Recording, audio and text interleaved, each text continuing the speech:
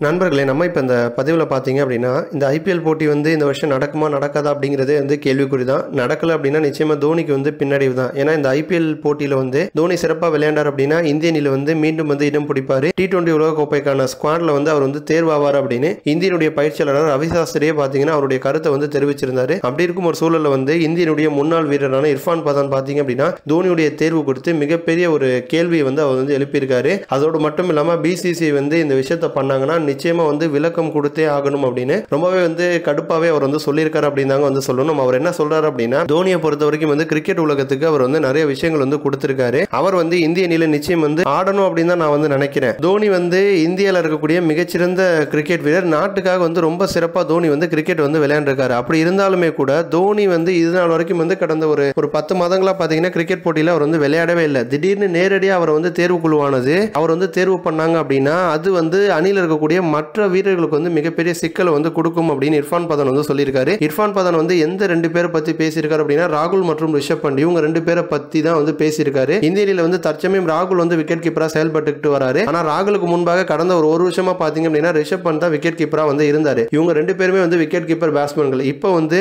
IPL நடக்கல அப்படிங்கிற பட்சத்தில் தோனியை நேரடியா தேர்வு பண்ணாங்க அப்படின்னா ராகுல் ரிஷப் பண்ட் இவங்க 2 பேர்ல யாராச்சும் ஒருத்தர் வந்து உட்கார வச்சே ஆகணும் அப்படிங்கிற ஒரு கட்டாயத்துல தான் இந்திய அணி வந்து இருக்காங்க. அப்போ தோனியுடைய தேர்வு அப்படிங்கிறது அணில ஏற்கனவே இடம் பிடிச்சி விளையாண்டு வந்துட்டு இருக்கக்கூடிய இளம் வீரர்களுக்கு வந்து மிகப்பெரிய சிக்கலை வந்து ஏற்படுத்தும். அதனால Bcci ஆனது தோனியை வந்து தேர்வு பண்ணாங்க அப்படின்னா எதற்காக தேர்வு பண்ணாங்க, என்ன காரணம் அப்படிங்கிற விளக்கத்தை வந்து கொடுத்தே ஆகணும் அப்படின்னு இர்ஃபான் பதான் பாத்தீங்க அப்படின்னா தோனியுடைய தேர்வு குறித்து கேள்வி எழுப்பியிருக்காரு. ஸோ பதான் சொல்ற மாதிரி வந்து தோனி அணியில தேர்வு ஆகுறது நல்லதா இல்ல தேர்வு ஆகாம ராகுல் மற்றும் ரிஷப் பண்ட்டுக்காக தன்னுடைய இடத்தை வந்து விட்டு கொடுக்கறது நல்லதா அப்படின்னு உங்களுடைய கருத்தை வந்து கமெண்ட் பண்ணுங்க. இது போன்ற இன்னும் பல ஸ்போர்ட்ஸ் செய்திகள் வந்து தெரிஞ்சுக்க ரெட் கலர் பாக்ஸை கிளிக் பண்ணி நம்ம சேனல் வந்து சப்ஸ்கிரைப் பண்ணுங்க. நன்றி.